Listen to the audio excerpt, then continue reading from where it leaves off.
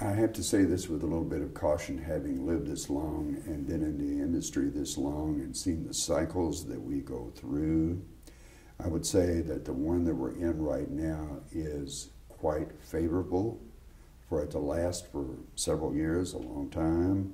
There are craft distilleries that are starting up throughout the country that are going to be some of the driving forces to keep bourbon viable.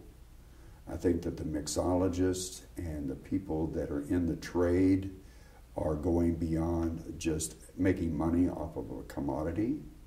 They're really educating people and building that enthusiasm level to a point where the younger drinkers, and I'm not talking about 21, but pretty close to that, 21 to 35-year-olds are really developing an affinity for it. I mean, when we go out and we go to bars and we're bars and retail stores and we're conducting tastings, people are coming in and asking us questions that only we thought about asking each other. Where was that barrel stored? You know, what's the proof on it? Was it in the top rack? Was it in the bottom rack?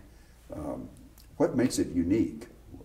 These are questions that we would usually sit around and say, boy, that's pretty good for a 13-year-old bourbon. What are we going to do with that? Put it in a private selection? We're going to put it in a small batch? You know, and they're looking at it and saying, you know, we could take some of your 10 recipes that aren't in your small batch and make another one that's pretty good. So that message is getting out. That's kind of dispelled the blended whiskey theory that's been very helpful for helping us in the bourbon resurgence, if you will. I call it the bourbon renaissance. I mean, it's pretty cool.